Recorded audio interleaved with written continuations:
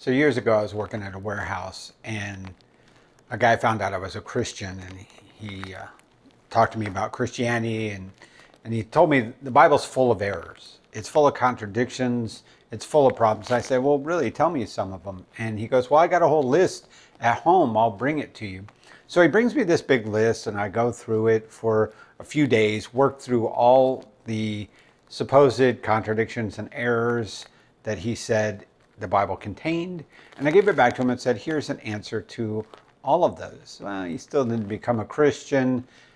He had other reasons for rejecting it after I gave back his list. But my point is this, that a lot of people really do believe that the Bible's full of errors, that it's full of contradictions, that it can't be trusted, that there's no reason that we should look to it as truly something from God.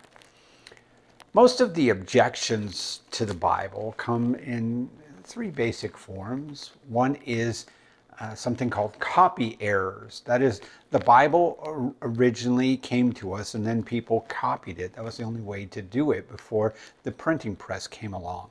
And so they would copy over and over again.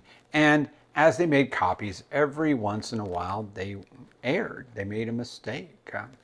It happened even in the printing press age. The 1631 King James Version is sometimes referred to as the Wicked Bible because it left out a very important little word in the Ten Commandments. It says, thou shalt commit adultery, not thou shalt not commit adultery.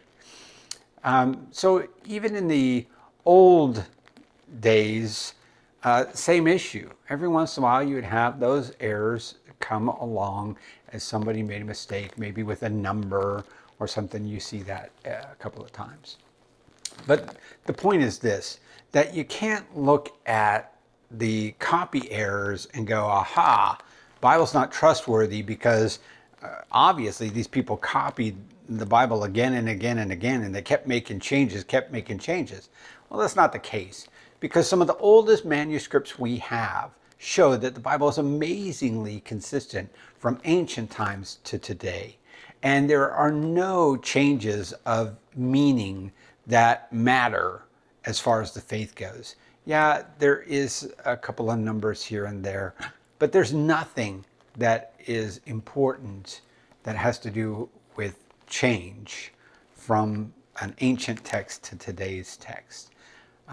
So there's no significant alterations at all. The second thing that people bring up is internal errors of doctrine. They'll say there's contradictions of doctrine. The Bible says this one place and something else somewhere else. And they give examples like Matthew 19:26, where it says, with God all things are possible. But then Hebrews 6:18 says it's impossible for God to lie. And they go, see, look at that. It's contradicting itself. It says God can do anything, and then it says God can't do everything.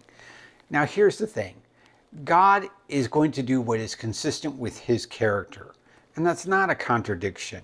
It is possible within the character of God for God to do whatever he wants to do and to achieve those things. But for God to be a liar one day and a truth teller the next day, and to be an inconsistent God, is nonsense. And that kind of thinking is nonsense.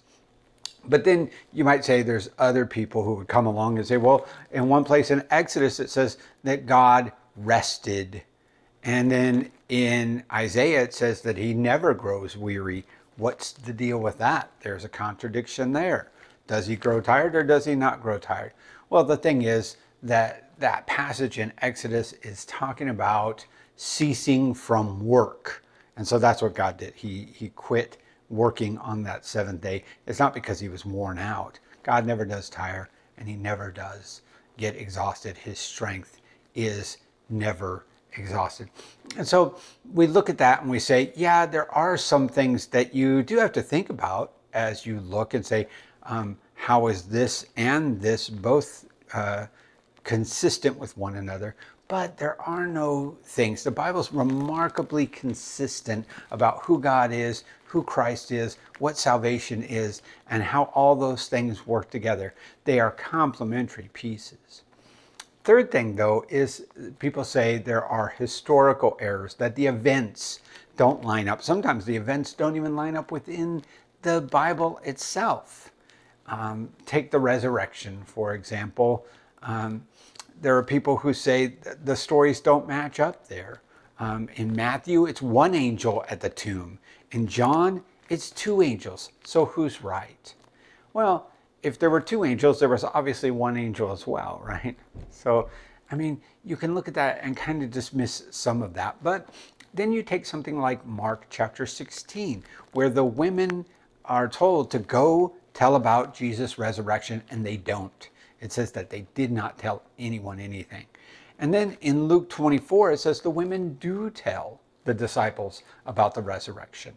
So which is right? It sounds like a contradiction. It sounds like the events are being told two different ways. Well, if you add in the book of Matthew where it says the women actually met up with Jesus in between the time they were told to go tell the disciples and then apparently didn't, and that encounter where they did go tell the disciples in Luke, we see that they did meet up with Jesus. And so that appears to be the catalyst that sent them on to talk to the disciples. Now, you've maybe seen something like an accident, a car crash or something, and maybe somebody else saw it from a different angle, and somebody else saw it from a third angle, and maybe somebody from a fourth angle, and you all had complementary pieces to put together to tell that story. And that's really the way we need to look at things like the resurrection story, is that these are complementary pieces, not contradictory pieces. Now, all of this should lead us to say we can be confident in the scripture. We speak in theology of the Bible being inerrant, that is, without error in the original, as it was passed down from God to people, there are no errors. Obviously, sometimes there were some minor, insignificant copy errors through history. We can definitely say that's something that took place. And we have no problem with that because it did not change the scripture. However, when we get to things like internal errors of doctrine or errors of history and events, the Bible is amazingly consistent and can be trusted. This is God's word to us from Him. It is His revelation of Himself to His creation. And we can trust it, and we can say the Bible is without error.